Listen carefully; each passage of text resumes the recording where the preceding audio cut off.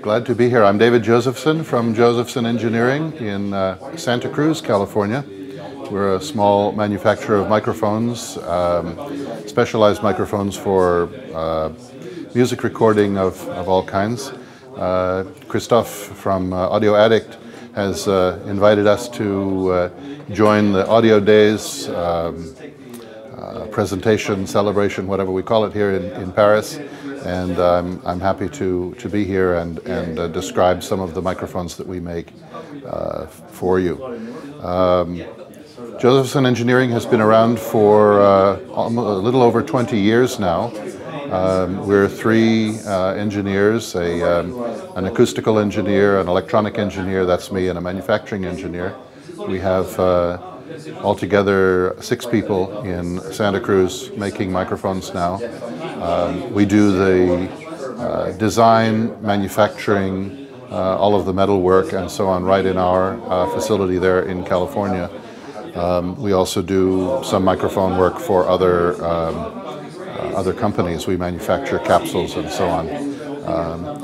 It's always our interest to sort of push the edge of what is possible in microphone design and construction, try to do things that other people haven't been able to do.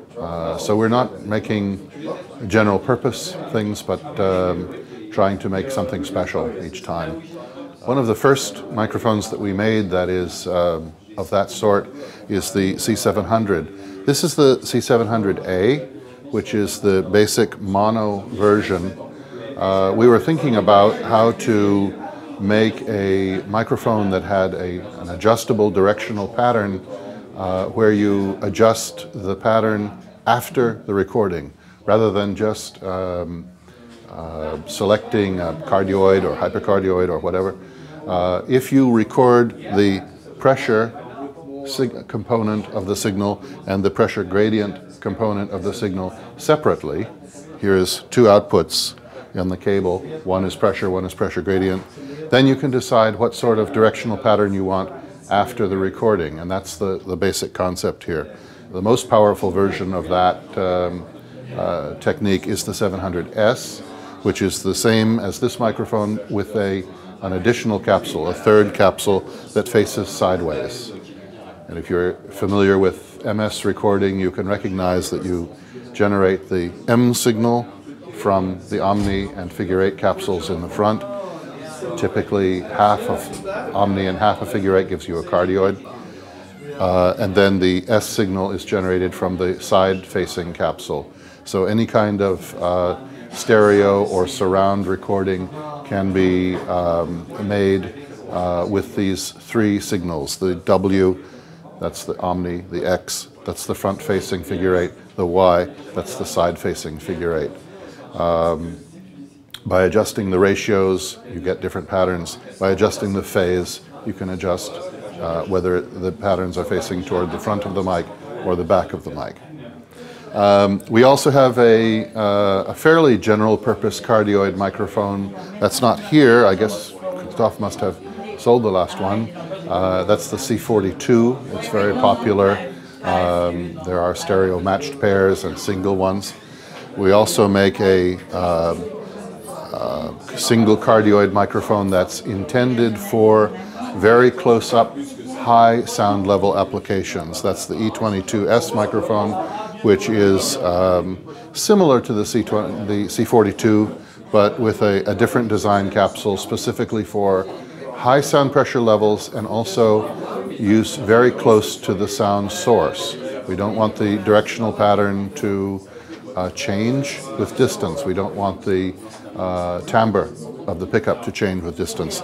And the E22S is a microphone that is optimized for that sort of close-in recording. Then we have what we consider to be a reference standard omnidirectional microphone. All of our microphones are condenser types that are powered by standard 48-volt phantom power. This one is also 48-volt phantom power, but it generates at 200 volts for the microphone capsule. Well, the other capsules are plastic diaphragm condenser types that operate on 45 volts. These are instrumentation capsules from Microtech Gefell that operate at 200 volts, which is necessary for the best performance. We consider that's pretty much the best omnidirectional microphone that can be made today, and that's why this is the one capsule that we actually buy from someone else. So the 700, 700S, E22S, the 617 Omnis are represented here. There are two new models that are not here. One is the C715, which is adjustable omni and cardioid. It is a large single diaphragm microphone. The capsule is somewhat similar to the Sony C37 capsule with a mechanically adjustable pattern where you close a shutter in the back of the microphone to switch between cardioid and omni. We also have the 716, which is a capsule similar to this one. In this microphone, it's in figure 8 mode. In the 716, it's cardioid only. It's optimized for cardioid. These two microphones, the 715 and 716, are the result of some research that we've been doing for many years on the effect of reflections, acoustic reflections inside the microphone basket, which can cause a problem. Here you can see on the sides of the microphone there are bars that hold it together. And in every other microphone of this sort, where you have a grill or something like that, there is some structure that causes reflections. The 715 and 716 grill is made of hard aluminum foam. It looks like plastic foam, but it's made from aluminum, and it has a uniformly distributed, very, very low coefficient of reflection. So many of the high frequency problems that you hear in microphones due to reflections inside the grill are taken care of, removed in that way. So that's the product line. The 700 series, Series 7 is all of the various large capsule microphones. The 6 series are the Omnis and cardioid. The E22S is in the 6 series also.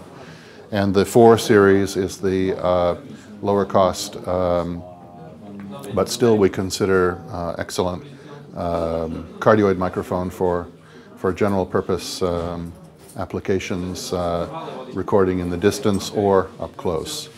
All of this information is available on our website, josephson.com, and of course here in France through Christophe at Audio Addict.